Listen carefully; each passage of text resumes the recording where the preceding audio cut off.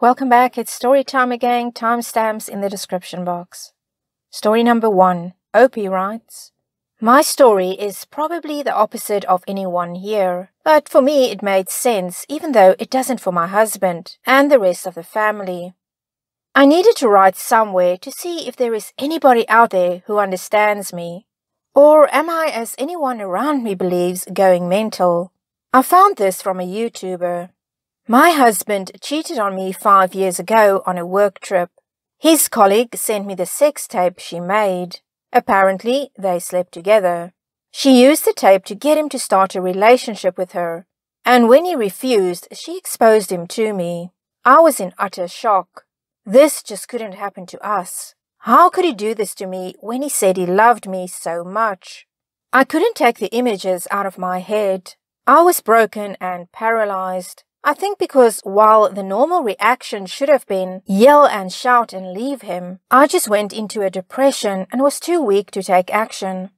He asked for marriage counseling, and for 2 years I lived in this depressed trance. And I honestly don't remember thinking of anything but my husband and his affair, seeing the images she sent me whenever I closed my eyes. After a few months, and with a therapist's recommendation, he tried to get intimate with me, but it just triggered my PTSD. I was so embarrassed to give him my body when it wasn't good enough for him. I felt so disgusting and ugly, and him touching me was so shameful. Like, why would he want something that wasn't enough, something so disgusting? He tried to make me believe that I was beautiful and more than enough, and that it was him, not me, and it was never about me not being enough. But for me, it was all lies and a bunch of gibberish. I knew for a fact I was disgusting, and I had proof. My husband's cheating. After 2 years, things were getting brighter. The nightmares and images started fading, and individual and couples therapy did miracles. I started to love myself again, and sometimes it went days without me thinking of my husband's affair. We started having sex again after 3 years, and while the image of him with her was always there, I thought that I just had to live with it. Here is where I might be weird. Now, 5 years later, I'm fully happy, feel that I have gained back the control over my life, and I put that whole ordeal behind me. At the same time now, I feel that my marriage is over. My husband is in total disarray. Why now, when we are finally happy again, when I'm back to my old self, and finally over what he did? I even forgave him. I did. But I don't understand his confusion. For me, now I'm happy and strong again. I feel I want more from myself, my life, and from the man I share my life with. I couldn't leave when I was too weak to think properly and without bias. I couldn't leave when I didn't have a free will, consumed by grief. Why can't he see that it was a healthy way of thinking, not making decisions while hurting? Am I wrong? I am 35 now. I want to start a family. I want to start this family with someone who would never have done this to me. Doesn't this make sense? And here's OP's update. Hi everyone. I will make my update short, but I felt that I have to since you asked for an update. Thank you so much for the support. Not going to lie, these past couple of days have been very emotional for me. I don't know, but just putting my story out there and receiving all the support did a number on me. I showed my husband this post and the comments, and I showed him the many drafts I made that were longer with more details about what I went through that I didn't feel were necessary to include. He cried the whole time he was reading, especially the comments from the men and women who went through the same experience. He said he always knew how wrong he did me, and that never a day went by without him thinking about how he hurt me for nothing. Now, when he read how long it really took me to heal, 5 years of my life, because of 1 hour of pointless sex, he apologized and said that he couldn't give me back what he took, but that he won't stand in the way of my happiness. He promised me an amicable divorce. He said he will always love me. He just requested to celebrate one last Christmas together. He is moving out after. Well, OP, you said that you are your old self again, but clearly you're not your old self. This experience has really changed you. And you say you're strong again. I think you're stronger than you were back then. You gave it 5 years and you haven't been able to really heal from this. I know you say you're pretty much over it, but there's still that residue, still that pain that is there. And as long as you're with your husband, it's not going to go away. I think that is what you realize, and you don't want to waste any more time. And what a good point you make, Opie, when you said that it took you 5 years of your life to heal from something your husband did for 1 hour. That is really something for people to take in, because there are people out there that cheat and they don't understand the repercussions. And it's not a case that you didn't want to get over it. You forgave him. You went to therapy. You wanted to get over this. You wanted to move on with your life with your husband. But unfortunately, that wound is just too deep. So I get it. I understand why you've made this decision now to get a divorce and move on.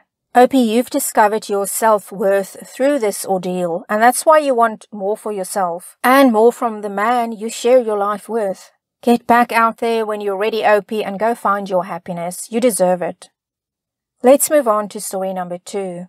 Opie writes, "Hey everyone, throw away to find out if I'm overreacting. I, 36 male, have been married for 6 years to my husband, 29 male. For most of the time we have been together, we have not had our own friends that we do things with without the other. We have friends as a couple, but not friends that the other has never met. Recently, my husband has decided he needs his own friends. He chose Tinder as the place to meet other guys. He claims that he only wants friends. Because he is meeting people on Tinder makes me feel like he wants something more, even though he denies it every time I bring it up. What concerns me is that he cheated just before our wedding.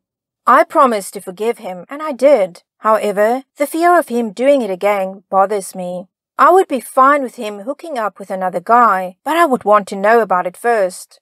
I'm not against an open marriage, but communication is everything with me. He has met a guy that lives almost 2 hours away and will spend all day with him at least one weekend day every week, leaving our house at 8 a.m. and coming home almost midnight. We also have one car, so I am now effectively stranded and sacrificing an entire day at home. Any and all advice is appreciated." Let's get a comment with a reply from Opie, and then we get Opie's update. "LOL, married people in general, don't go on Tinder to make buddies. I think you already know what this is. If you're looking for a confession, you'll be waiting for a long time. But that doesn't make what he's doing any less obvious. My husband chilling with someone else they met on Tinder just is incomprehensible. If they're buddies, tag along."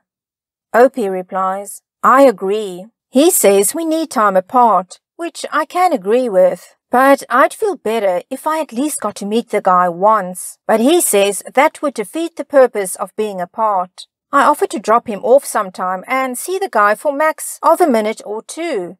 Not an option. No compromises." And here's Opie's update.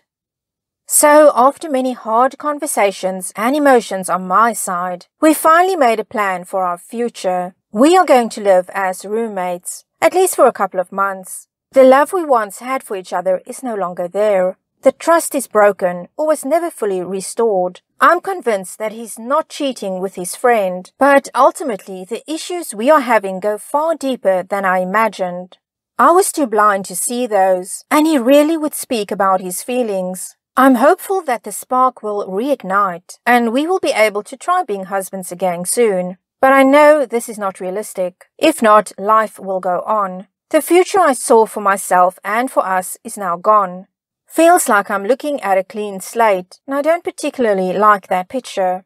I want to see us together and happy again. Moving on from that will not be difficult. Really wish this wasn't happening so close to the holidays. I'm going to focus on being as supportive as I can be and try to be the best friend to him. I don't know what else to do. I would love any comments from anyone else who has become roommates with their spouse and was able to work it out. I really appreciate everyone's comments." Opie, I think instead of focusing on being as supportive as you can be of him, maybe focus on yourself and what makes you happy. I get the impression that a lot of this relationship has been about him and what he wants and what makes him happy. So, Opie, honestly, I'll say it again, focus on yourself. And it is very strange. You said you believe him, he's not having a relationship, an affair with this friend. But why doesn't he want to introduce you to the friend? Maybe the friend doesn't even know that you exist. Because it's just odd that he won't say, okay, it's fine, a minute, let me just introduce the two of you and then we go our way and I'll see you again tomorrow or later in the evening, whatever. So I do feel that your spouse is hiding things from you. And I can see that you want things to work out and everything to be perfect.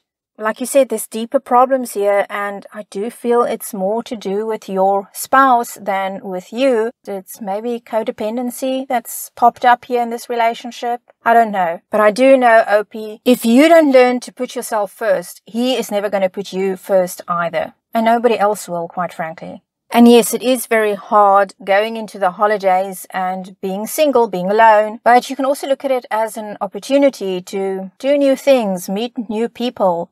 I think if you have a plan for anybody going into the holidays newly single, if you have some kind of a plan of what you're going to do, it will make it a bit easier.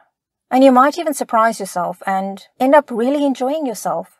But I know it's hard, I'm not being flippant, but do try to go into the holidays with a plan.